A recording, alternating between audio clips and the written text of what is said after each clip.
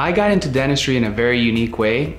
Since I was a baby, I come from a family of dentists. My grandfather was a dentist, my mother was a dentist, and I remember having when I turned one of the pictures from that birthday was actually me in a dental chair surrounded by a lot of the guests, because my grandfather had a small office at the house where he worked on friends and stuff.